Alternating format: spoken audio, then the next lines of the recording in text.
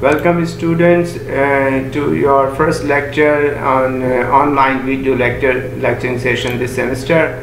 I will be teaching you refrigeration and air conditioning ME403 for third year mechanical engineering batch 2017 and 18. The prerequisite for the course is thermodynamics and fluid mechanics 1. The textbook for the course, the CLO, there are 3 CLOs in this course. In fact it's 4, but the 4th one was for practicing of the basic thermodynamic concept for refrigeration cycles, and then psychometric calculations and cooling load estimations is CLO2, and CLO3 is the air conditioning systems types and applications, and the air distribution systems or duct design, etc. So there is further details of CLO1s are here. Refrigeration cycle, CLO1 is refrigeration cycle and types of refrigerants and application of refrigeration, and so those are the CLO1, CLO2, CLO3. So refrigeration by definition is the process of removing heat from a lower temperature region to a higher temperature region. So as you know, the heat always travels from high temperature to low temperature, but in refrigeration the reverse happens, because this is based on the reversed Carnot cycle with air conditioning. So with reference to refrigeration, we have two different types of devices. We call it refrigerators and heat pumps. Basically they are the same device, but their objectives are different. As you can see in this figure here, a refrigerator or a vapor compression refrigeration cycle is basically consisting of 4 devices, starting from a compressor, a condenser, an expansion valve, and an evaporator, and expansion valve, and then we have liquid in the condenser and the expansion valve, and we have vapor in the evaporator and the compressor. So it's a two-phase system. We also call it's a two pressure system, one high pressure, one low pressure. So high pressure is in the condenser and low pressure is in the evaporator. The pressure range is like in the condenser, it will be somewhere around 800 kilopascal to 1000 kilopascal, whereas in the evaporator it will be somewhere around 120 kilopascal, 100 to 120 kilopascal. So as you can see, the evaporator, the low side pressure, and the condenser, the high side pressure, the difference is about 10 times. They are different from each other. So in the refrigerant that we are normally using here is R134, and the other ones are R22, normally, or R11 are the different types of refrigerant that we use in a refrigerator or a heat pump. The objective of a refrigerator is to keep a cooler place colder, and the objective of a heat pump is to keep a warmer place warmer. So they are different in their objective, but they are basically the same equipment.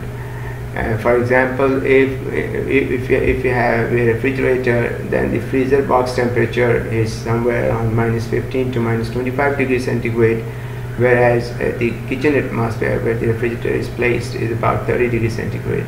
So what the refrigerator cycle is doing is it is absorbing the heat from the freezer box and throwing it into the kitchen atmosphere, which is at a high temperature. So it is moving heat from low temperature to high temperature. So in case of a heat pump, the example for the heat pump is that of a heated room in a winter season, when the weather outside is 0 degree or negative temperature outside, like -10 degree maybe, and inside your room you want to be comfortable, so your temperature inside the room is 20-22 degrees centigrade. So what we are doing, that we are extracting heat from the outside winter condition and transferring it to the inside of the room. So again, we are moving the heat in the opposite direction than it naturally does, but the objective is different. In case of a refrigerator, freezer box had to be kept cooler. In case of a winter season room, we want to keep the room cooler, so we are transferring heat in opposite direction. Basically, both refrigerator and heat pump are the same device. You can use your window AC air conditioner as a refrigerator, or as an air conditioner, or as a heat pump, both at the same time. When you use it in the right order, then it acts as air conditioner. A refrigerator is a cyclic device which transfers heats from a low temperature region to high temperature. The working fluid used in the refrigerator cycles are called refrigerants. QL is the amount of heat which is being removed from the low temperature surrounding, or from the low temperature medium, TL, and QH is the magnitude of heat that is ejected to the warm space at temperature TH. And W net in is the net amount of work required by the compressor. So this is the input energy that we have to supply in order to move heat from a low temperature to a high temperature medium. The efficiency of a refrigerator is expressed in terms of the coefficient of performance, denoted by COPR.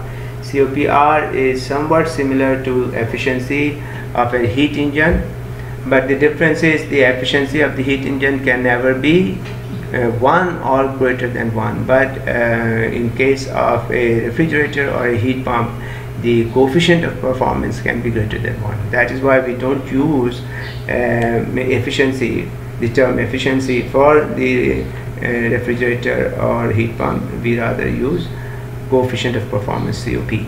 So by definition, COPR, that is coefficient of performance for a refrigerator, is desired output divided by the required input. The desired output here is, of course, to move heat from the freezer box to the kitchen atmosphere. So the amount of heat which will be removed from the freezer box is QL, from the low temperature medium, L denoting low temperature, divided by the work required by the compressor, W net in. And if you do energy balance for a closed system, you can prove that the net work is equal to QH minus QL. You must have done it in your thermodynamics course, so you can go and look it up. So QL divided by QH minus QL. Notice that COP-HP is again desired output divided by the required input. Required input is still the same, that is the work required by the compressor, but the desired output is the QH. Now we want to transfer heat into the high temperature room, so QH. So COP of heat pump is equal to COPR plus 1, that is COP of heat pump will always be greater than COP of the refrigerator. Now, as I said in the beginning, the refrigerating system is basically based on the Carnot cycle, or we say Carnot reverse cycle. Carnot cycle we study for the heat engine, and then because we say it is comprising of two ideal adiabatic process and two isothermal process. So it's an ideal process, and ideal process can be reversed. So when we reverse it, the heat engine becomes a refrigerator cycle. So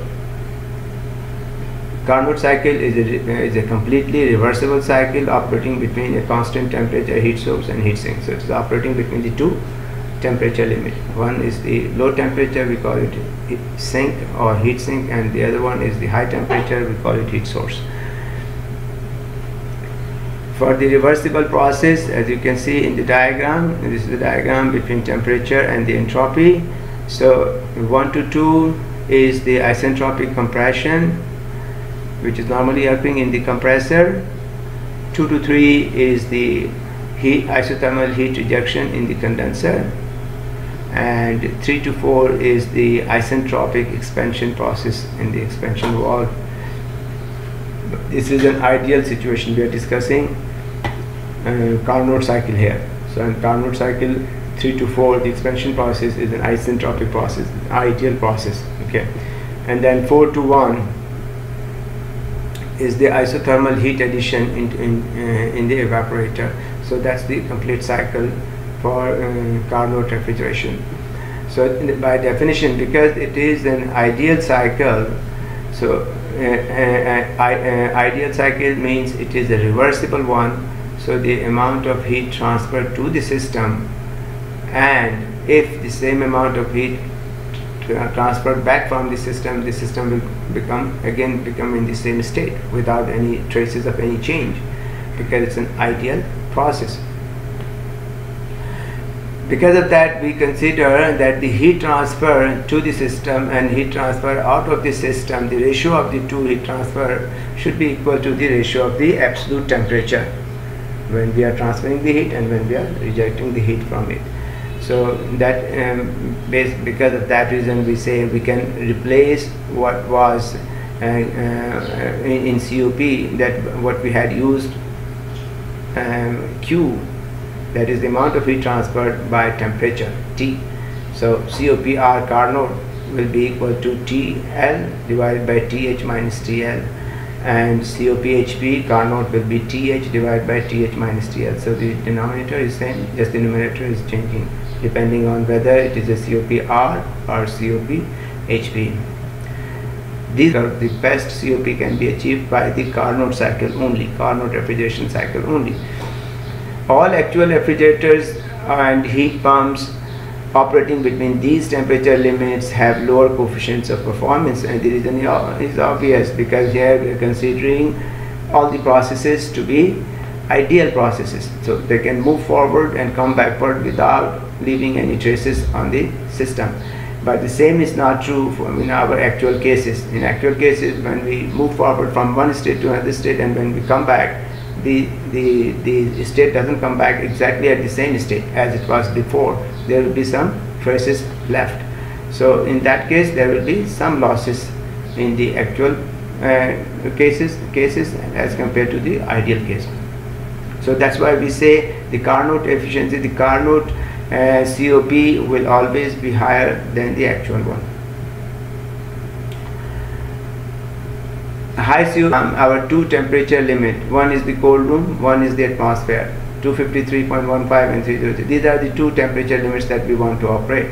But in order to have a heat transfer, we need a temperature difference. So we have to go slightly higher on the high temperature side and slightly lower on the low temperature side, so that we can have a heat transfer. Otherwise there will be no heat transfer, and then but that is also restricted by equipment size and cost. As I have been explaining to you in your thermodynamics course, if in case of, if you look up the actual Carnot cycle here, the heat transfer in the condenser or heat transfer in the evaporator, they are at the constant temperature. The line is horizontal here at the same temperature. As we know it, for heat to transfer from one state to the other state, from one point to the other state, is a temperature difference required. Otherwise there will be no heat transfer. But ideally it can be.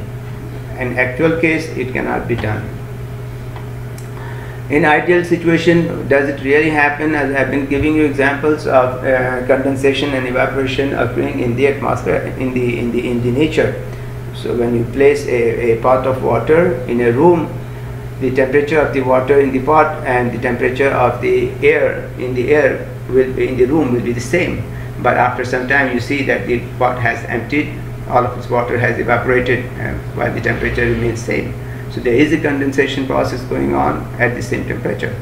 Similarly, reverse, you can think of it in the morning when you see dew formation on the leaves and on the plants, etc., on the surfaces. But the temperature basically of the surface and the air surrounding it is about the same.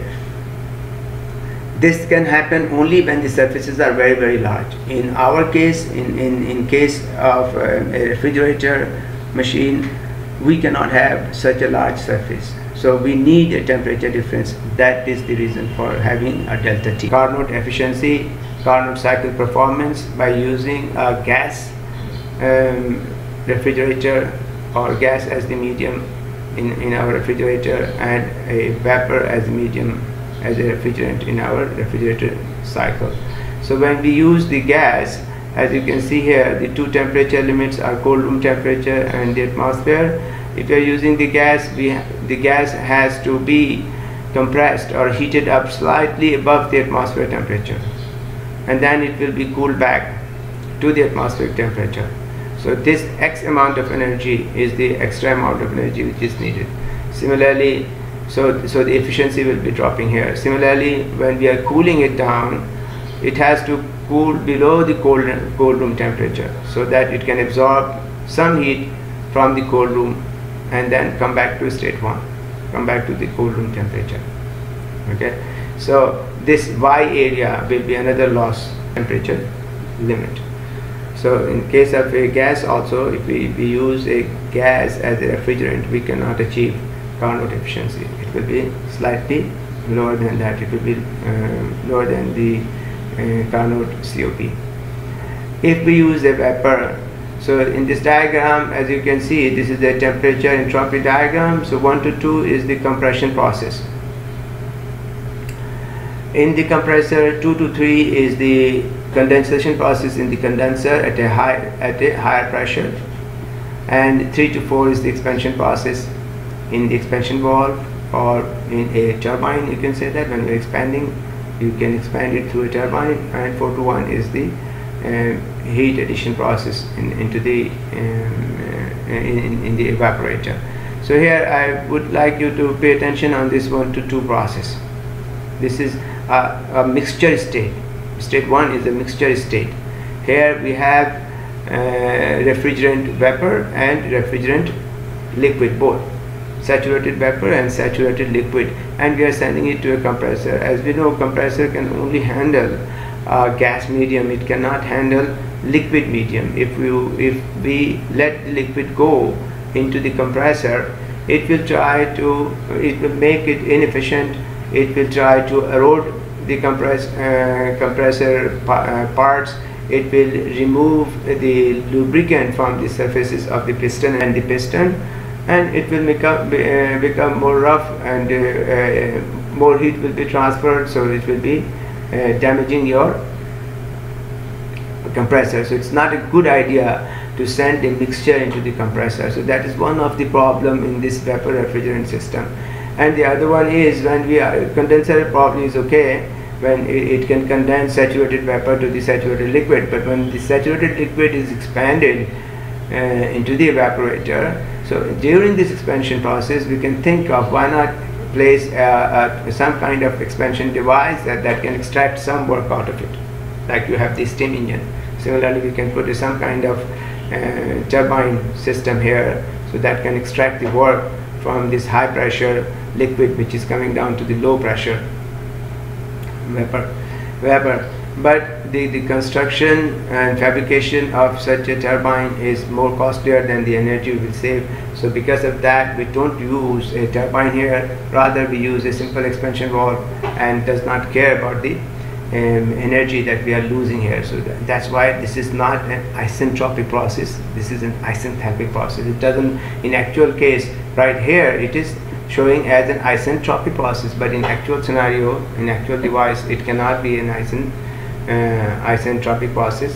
It will be a irreversible process. There will be irreversibility in it, and it becomes a isenthalpic process. So if you look at the theoretically possible, but actually it is not possible. Wet compression can damage the compressor, so dry compression is required. Now about between process 3 to 4, the economics of the power device, which essentially leads to an isenthalpic expansion process. Again, the stress is an isenthalpic. It is not an isentropic process, it is an isenthalpic process.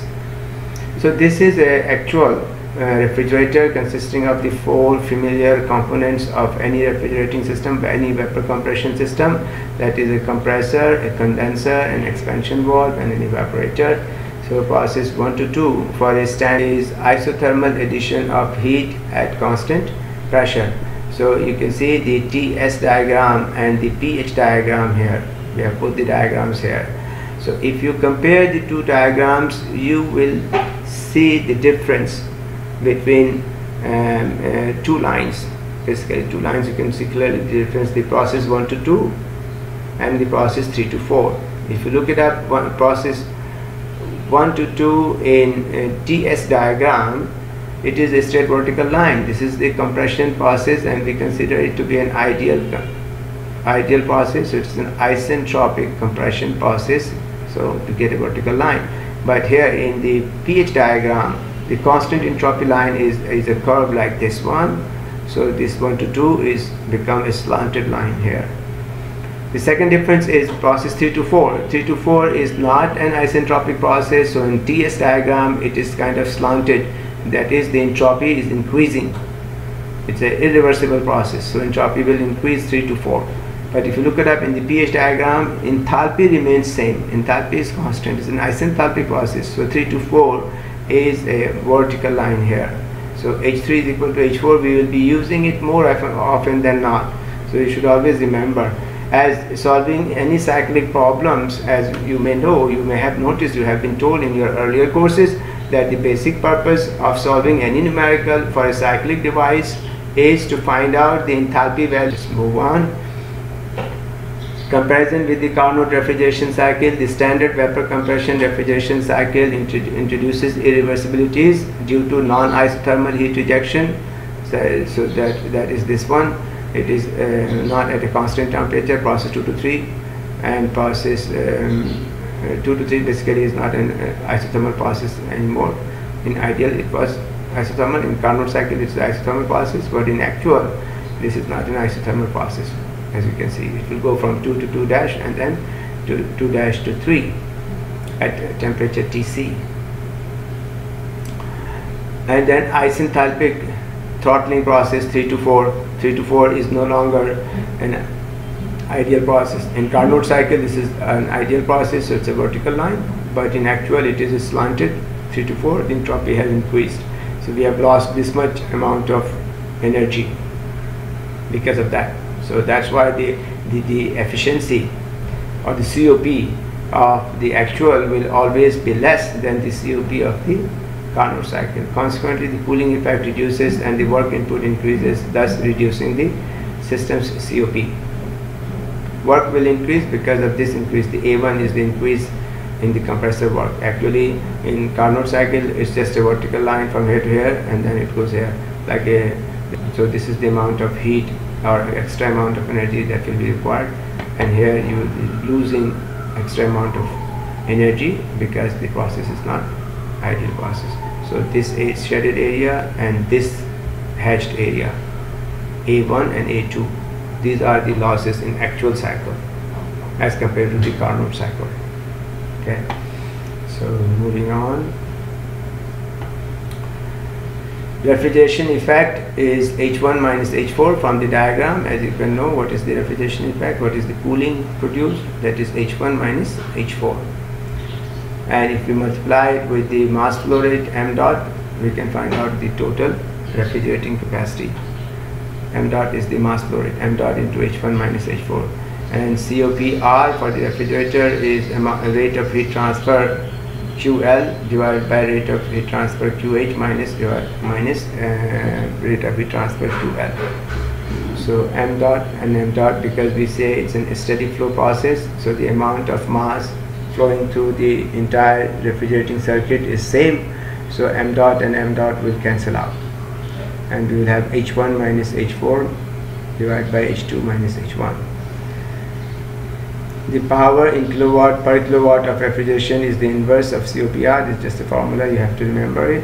And refrigerating efficiency is COPR divided by COPR of the Carnot. If we know the two temperature, the low temperature and the high temperature. Relevant refrigerant properties are available in either in the tabulated form or the graphical form. We have provided you with figure and tables and booklet on your drive, so you should look into that. There you will find all the refrigeration properties available either in tabulated or graphical form. Refer to tables and figures in annexures. So you should look at that in annexures. It is there for you to look between pressure and enthalpy diagram, and it is showing different properties, constant line. So you can see the entropy constant line is curved line like this one, and V constant is the line like this one. So when you look at these charts, you should be able to figure out these lines, which lines is showing what. This is the saturation line, this is the saturated liquid line, this is the saturated vapor line, okay, and this is the constant temperature. This is what is the difference between the actual vapor compression cycle and the ideal one. So as you can see, actual one is so the ideal one is starting. Ideal one is basically the dash line one. Dash one is the ideal cycle. Okay, so it starts from the saturated vapor line and goes to the superheated region, and then the refrigerant will be cooled down and become saturated vapor line, and then it will expand. Okay, so that's the actual constant enthalpy process. That's the ideal one. In actuality, when we will have some superheating before your vapor enters into the compressor or at the compressor inlet, we will have some superheating, not exactly at saturated vapor line, but it will be slightly into the superheated region. So that will be one difference. And when you are cooling in the condenser, we may get some subcooling done also. So it will not be saturated liquid that we will get it, but we will get slightly subcooled liquid. This happens because of some modification also we make in the refrigerating cycle. We place a heat exchanger here also. So heat exchanger, so that we can take advantage of the coolingness which this saturated refrigerant will still have, and we want to cool down further this saturated liquid so that our efficiency can increase, so that the refrigerating capacity can increase. So for that purpose we also deploy a heat exchanger between these 2 points, between the liquid coming out from the condenser and the liquid going out from the evaporator. We transfer heat between the two. So as a result of that, we get a slightly heated superheated region at the inlet of the compressor and slightly subcooled liquid at the outlet of the condenser. So those are the in the evaporator and in the evaporator and in the condenser, we consider that the pressure will remain same, but due to the friction, due to other reasons, cycle differs. Additional effects include pressure drops across compressor, suction and discharge valves, pressure drops and heat gains in the connecting piping system. So as you can see, as you can imagine, when any liquid, any fluid is traveling in a pipe, so after traveling certain distance, its pressure will drop. Why? Because of the hindrance produced by the surface of the pipe itself, and because of the viscosity of the fluid itself. So those two are the factors which will hinder the flow of the fluid inside the pipe. As a result, there should be a pressure drop. Same is true here. There will be a pressure drop, and we are showing you here what the pressure drop in the evaporator, in the condenser, in the piping system of the refrigerator. The pressure drop in the evaporator, in suction line and across the suction valve has a significant effect on system performance. It increases specific volume at suction, compression ratio and discharge temperature. All these effects lead to reduction possible. So this is an example problem. I want to go over it with you. This is a simple, straightforward problem. In this example, a plant using R134, that is the refrigerant, evaporates at 0 degree centigrade and condenses at 35 degrees centigrade. The refrigeration capacity of the plant is 352 kilowatt. So this 4 to 1 H1 minus H4 multiplied by M is given as 352 kilowatt. and it operates on the ideal vapor compression cycle. Determine the following: the dryness fraction at the entry to the evaporator. So X4 we need to figure out here. Because we will know H3, because the temperature of the condenser is given, we can find out what is the H3 from the table. So once we know H3, H4 is known. Once we know H4, we can find out what is the X value. So that's what we will be doing, the dryness fraction at the entry to the evaporator. The refrigeration effect, so that is this effect, H1 minus H4, the mass flow rate of the refrigerant, because we are already given the capacity, the refrigeration capacity 352, so we can figure out what is the mass flow rate from this H1 m dot H1 minus H4 is equal to 352, that is given, so we can find out what is m dot. The volumetric flow rate at the suction state, the compressor power, the rate of heat rejection at the condenser, and the COP of the plant and its refrigerating efficiency. So those are the things that we need to find out using different equations as we have discussed in the theory above. So H4 is equal to HF plus X Hg minus HF or HFG at 0 degree centigrade. So H4 we will know from the table, from the property table of R134 in your handout. This is a copy from the same thing. Okay, so our pressure, our saturation temperature is given as 35 degrees centigrade. When you look at here, the temperature is either 35 and 36 degrees centigrade, and 35 is not available, so we have to take the average value. Either you interpolate or take the average value. So HF is 200 kilojoule per kilogram and Hg is 398.60. So these values I'm getting it from the same table, but not here, because here 0 degree is not shown. I think I might have 0 degree somewhere. This is the 0 degree. There you go. At 0 degree centigrade, HF and Hg. So HF, there you go. HF and Hg. HF 200 and Hg 398 at 0 degree centigrade of the refrigerant. So from the same table we can see it right there. 0 degree centigrade, see HF and Hg. These are the two values. And this is the entropy at the entrance. Okay, so at T3 35 degrees centigrade we are taking average of the pressure. If you look at these two pressures, so we are taking the average, taking the pressure like this. H3 is HF at 35 degrees centigrade. Again we have to take average of 247.54 and 250.48, so we'll get 249.01. alright, from the table. This is the table for R134 included in your handout. Okay, so you should look for the table for R134. You have a table and you have a graph also in it, which we call chart.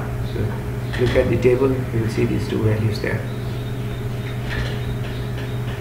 Now H4 is equal to H3. Therefore in this equation we know everything else. Okay, HF is basically H3. Okay, so we will replace all those values and we will find out what is H3 is HF at 35 degrees centigrade. That's what it is.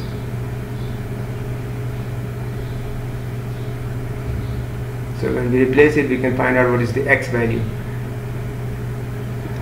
So H1 is Hg at 0 degrees centigrade. At 0 degrees centigrade, H1 is Hg 398.60 right there. Refrigerating effect is H1 minus H4. So H1 minus H4 will get you 149.59 kilojoules per kilogram. Alright.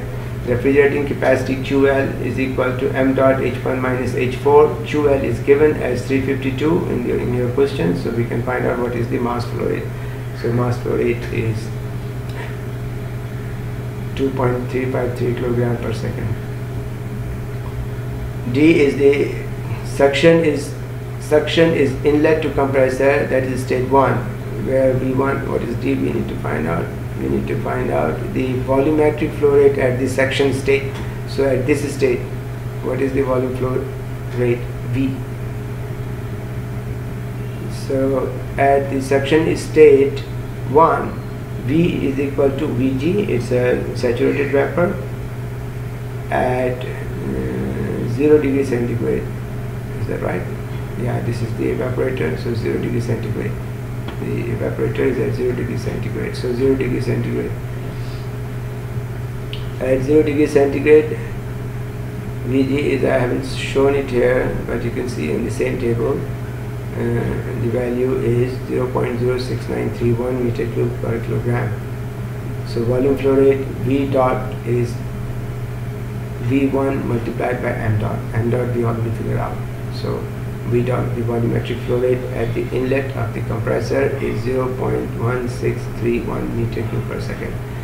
Now find out E. What is E? E is the compressor power. How much power required by the compressor? So that is H2 minus H1 is the amount of energy required by the compressor multiplied by the M dot, the mass flow rate. So that will give you the compressor power.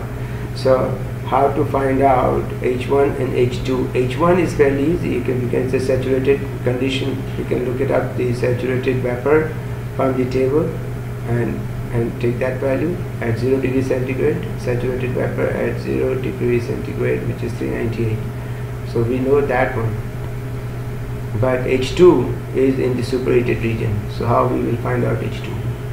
For isentropic compression, S2 is equal to S1 is equal to Sg at 0 degree centigrade. So we know that because it is an isentropic process, so the entropy of point 1 is equal to entropy at point 2. We want to find out what is the enthalpy at point 2. We will find out what is the entropy at point 1, and we'll say, okay, the same is the entropy at point 2. And then we will use that one and the temperature that we know here, 35 degrees centigrade, to find out what is the enthalpy. So that's the idea. So, and here you go. What we are doing here is we figure out, we know the entropy now is this much. P2 is equal to P3, 0.8724. P3 is at 35 degrees centigrade. We didn't have 35, so we took the average, so 0.88274 here. That's it. That's the one we are using here, 0.88274. The values in superheated table are higher or lower pressures.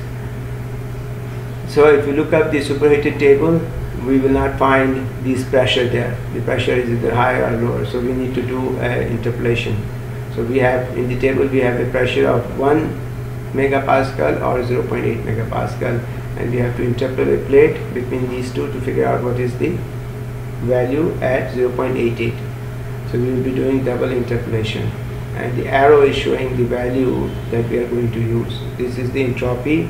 Our main entropy is this one, so this will be in the middle of these two. This one will be middle in these two, and then we will be using these enthalpy values at these two pressure, and then find out what is these enthalpy values at this pressure. Okay, here you go. Here is the idea. First interpolation at state at P pressure 1 megapascal, and the second one at pressure 0.8 megapascal. So from the table we look it up, but for 1 megapascal the value is the entropy value is this much and this much, and then we have this value for which we don't know the enthalpy, and then we have 1.74 at 1 megapascal. We are looking at the entropy value of 1.71, 1.74. These two values are in the table, so we will copy the enthalpy there, and this value is where this is the entropy value that we have. We want to figure out what is the enthalpy at this one, so this X amount will be interpolated, so we can find out that this will be by doing the interpolation we'll get this value as 424.19. Similarly for 0.8 megapascal, look at the table, so find out the entropy before and after our given entropy and the corresponding enthalpies, and then find out what is